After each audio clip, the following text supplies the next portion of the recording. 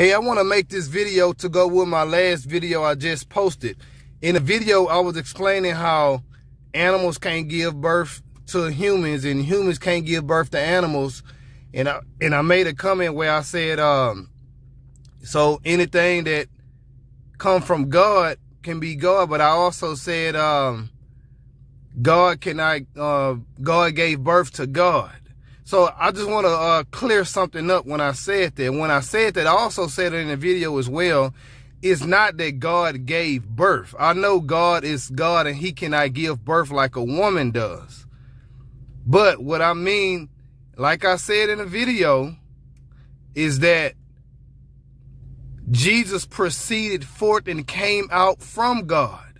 So anything that comes from God can only be God. And you will see that by reading the book of John, chapter 8, verse 42. When Jesus says that, toward the end of that verse, he said that he say something like, if you love me, if you love God, you will love me, for I proceeded forth and came out from God. So no, God cannot give birth like a woman does.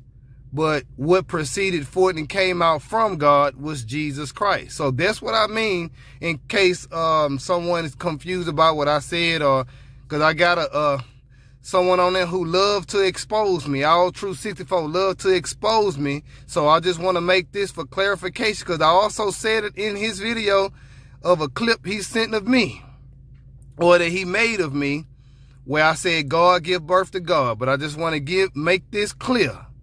Anything that comes from God is God, and that is his word, who is Jesus Christ, the Son of God, who is alive in heaven at the right hand of the Father.